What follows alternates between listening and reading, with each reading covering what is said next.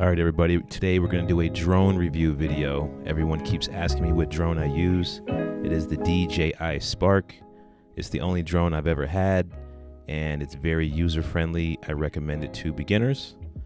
So what I'm going to do is go some of the basic features of it. I'm not going to get too technical, so let's go ahead and get started. Right off the bat, let's talk about cost. The Spark has been out since 2017, and on the used market, as you can see right here, they go from anywhere between $250 to in the upper 350s. They come with or without a control. The controller is actually about 100 or less these days. I think the controller is very critical to flying the drone. You can fly it with your phone to begin with, but I wanted to learn how to fly a drone like a real drone and just not like with the phone. So after you get everything set up as far as agreeing to everything that DJI wants you to agree to, get the batteries charged. Right on the bottom of the drone, you're going to see a code there, and you're going to have to use this code, either scanning the QR code, or you can go ahead and pull off the Wi-Fi code right there. Mine's kind of smudged a little bit, I don't know how, but you're going to need that to get initially started with this. Once you got the battery in there, go ahead and tap it once just to see how much battery you got. This one's fully charged. You pop open there, you can put an SD card in there, and there's the charging port for it. You have to have the battery connected to charge this drone. Well, so I've had the drone for about 8 months, maybe 9, and the wings, as you can see, have taken a lot of damage, including the gimbal and the sensor up there. Let's go ahead and get these wings replaced before we take off. If you get into a lot of crashes like I did initially, not knowing what I was doing, I recommend that you purchase a pack of these, what are they, Anby Spark propellers. They're about 13 bucks shipped. I've already flown with them and they fly very well, so I think DJI wants about maybe 50 for them. So you be the judge on that. To be honest, I crashed this thing a lot when I first got it. Like more than I should have. I should have read instructions or something or watched videos. So I recommend getting this set because it has 2 packs in there. So if you start off and crash everything up, you can repair it. All you do is push down and twist and pull up. Same way to put them on. There we go. They're all done. One thing I wanted to point out, that if you look, the ones that have the circles on propellers have to be on opposite sides, and the ones that don't have to be on the other side. So just kind of look at that before you put the propellers on, because it'll fly crazy if you don't. Here's the controller, which is very essential to learning how to fly a drone, if you ask me. Right there, that's how you would charge the controller with the included cables. I'm going to demonstrate how to set the controller and the drone up all by Wi-Fi.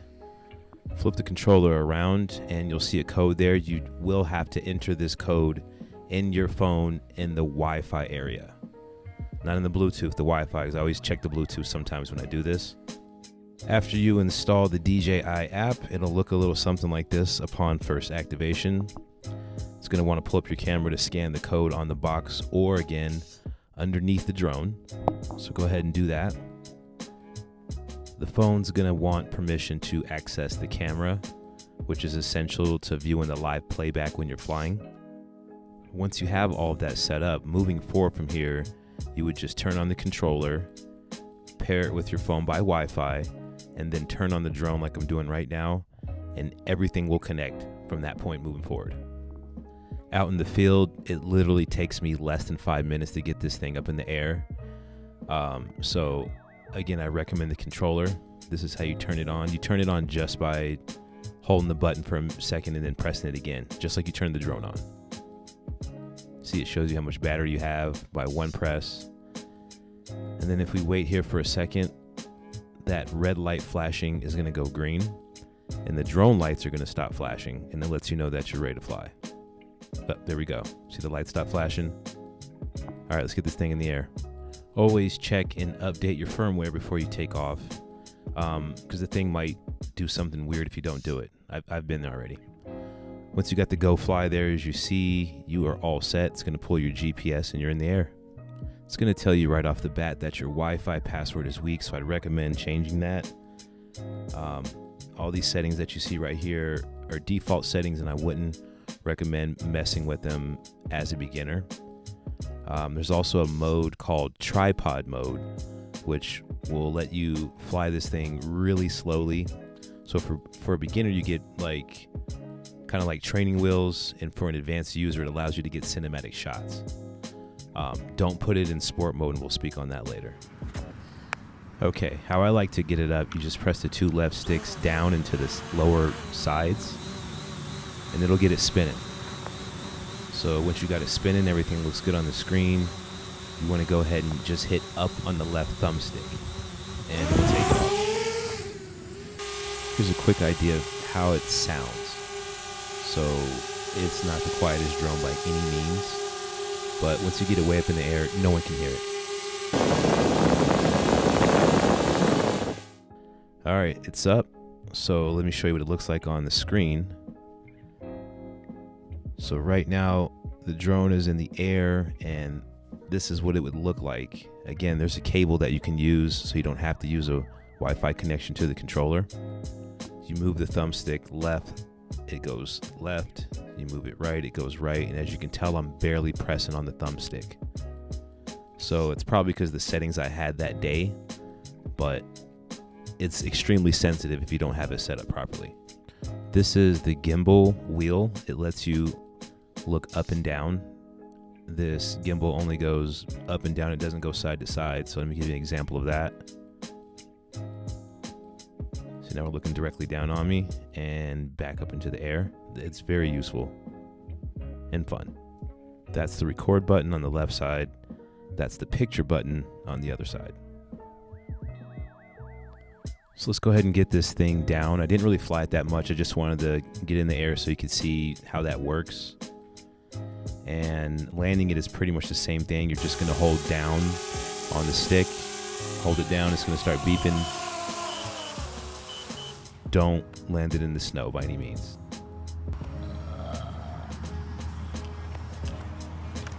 Yeah, not the best idea. There's a sensor on the bottom of that thing too. So do not try this at home. Next, I'm going to show you how gesture mode works. You put the drone in your hand. You double click the button twice on the back. It's going to beep. Things turn green. And it's off. So you're basically controlling it with your palm up. It's recognizing your palm essentially. So you got to move rather slowly, as you can see. It goes up, it goes down.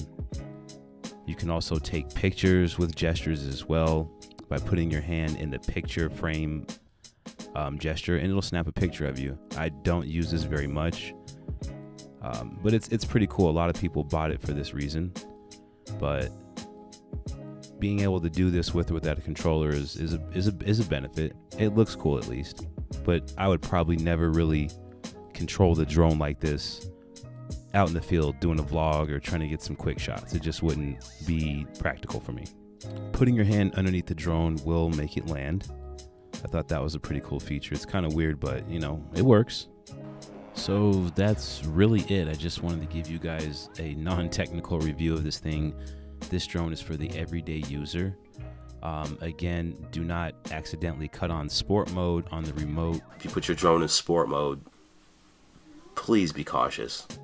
In video mode, it only records 1080p 30 frames per second. I wish it recorded 60 frames per second so we can do some better slow-mo. Here are the 2 cables I was telling you that you can get to connect it to the controller. So if you don't want to spend a lot, you just want something that's really quick and get it up and take some good shots and keep moving, I recommend the Spark.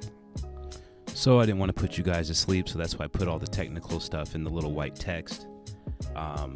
That's all I got for this video. I told you guys I'd make this video, so go ahead and like, subscribe, and peace out, guys. Drone video still coming too, I promise. I need to make a drone video one of these days. We're looking for the controller to the drone, huh? And I think that we should get the drone up. I mean, you got a drone, you gotta fly that thing, right? Right? Probably in your backpack. You think so? I think so. Oh! How was that? I'm freaking out. I'm like... Ooh, he was right. He was right.